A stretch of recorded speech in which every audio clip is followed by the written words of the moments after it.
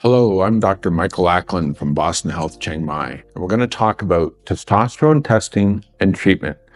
Now, you may have heard about LowT, but let's go over why you should be interested in what your testosterone levels are. Why test for them? Well, hormone testing helps us understand what's going on inside your body at the cellular level. Testosterone plays a vital role in reproductive health, fitness, sex drive, and even your mood. Testing for this hormone and others can help diagnose the condition of low testosterone, also known as LowT. Now, it's been well documented that testosterone levels have been falling over the last several decades. And I'm not talking about falling levels as you age.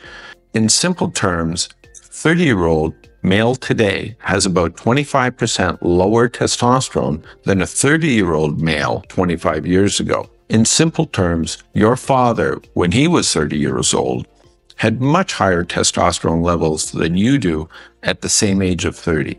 And it's true of every age group. It's been reported by multiple countries and labs all over the world. This is an established fact in medicine, not a controversy, and it's a big problem. What are the causes of these falling testosterone levels? Personally, I think it's probably a combination of several factors. And here's some of the more interesting theories that you can think about. Microplastics, environmental factors, environmental chemicals. Read a cereal box. You don't think you have exposure to chemicals? The food industry has 262 different names for sugar, which will then segue into the next possible cause, obesity. Because fat cells produce estrogen, not good for testosterone. The next concept is epigenetics. Old school teaching was your DNA and your genes dictated the way your body and the cells behaved. You were programmed a certain way, and that was it. Epigenetics takes into account that the environment can have an effect on your body so that it can express itself differently depending on the environment. One of the possible ways this is done is because of the fact that fewer women are ovulating due to the birth control pill. 65% of women aged 15 to 49 are using some form of contraception. Well, does ovulation affect male behavior? We don't need to be deeply scientific about this. Go talk to a farmer. He'll tell you everything you need to know about that with animal behavior. Whenever there's lots of different explanations for something, it usually means nobody knows the real answer. What are the symptoms of low T? Low sex drive, low energy, just less drive in general. If you go to the gym and work out, your workouts are poor. You have a longer recovery period to get over your last workout. Your sleep can be affected, and we know how important sleep is for good health. It can also lead to depression and erectile dysfunction. 40% of men age 40 have erectile dysfunction. That's concerning. The first thing to do is to do the investigations, lab tests, and a careful history. The lab test should be done in the morning because that's when testosterone is at its highest. You should be tested before and after treatment at a consistent time in the morning. You're tested for total versus free testosterone and SHBG, which is sex hormone binding globulin, albumin. And you test for those because the only testosterone that really has any effect in your body is free testosterone. The next thing to consider is what is the level at which you should say, well, below this number, you have low T. And the problem with that is the bell curve, and you know what a bell curve is, there's really low and then it goes up, and somewhere up here is the 50th percentile, dead in the middle, and then it drops back down again. Well, the problem is, over the last 30 years, that 50th percentile, the bell curve, is shifted to the left for everybody.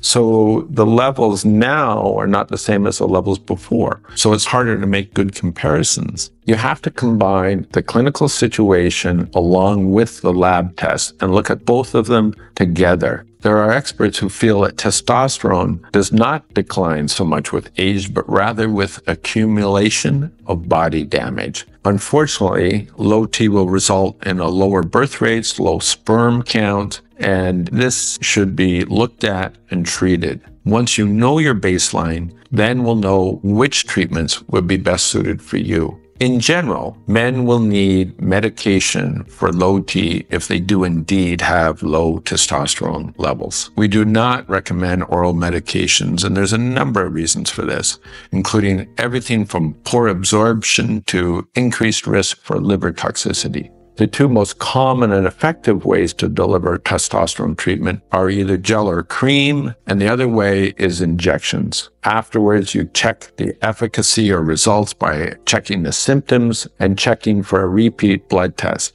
If you don't get a follow-up blood test after you start treatment, well, that's kind of like getting prescribed a blood pressure pill and then never checking your blood pressure again. That's just plain stupid.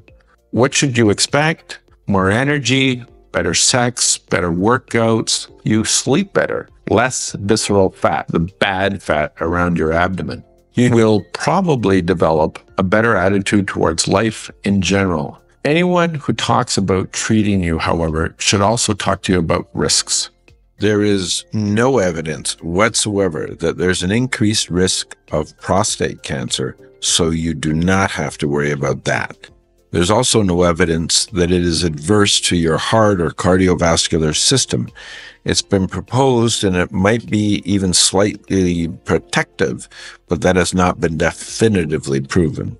The most serious side effect would come in younger men who think that in the future they might want to have a family, because once you start testosterone therapy and you're on it for a period of time, sperm production drops and may not come back. That's not a problem with an older person who has no intention of wanting children, but obviously a young man has to take this into consideration. Proper testing and supervised treatment for low testosterone can change your entire outlook on life and completely improve it in almost every respect. We post this on the internet, but take great care listening and reading about medical treatments on the internet. Check out your doctors and realize that ultimately you should do an in-person consultation and make decisions together with your healthcare provider. Remember, knowledge is power. If you're experiencing symptoms or simply want to take a proactive approach to your health, consider discussing hormone testing with your doctor. The more you know about your body, the better you can move forward towards a healthier and longer life. It's not just about living longer. It's also about living better.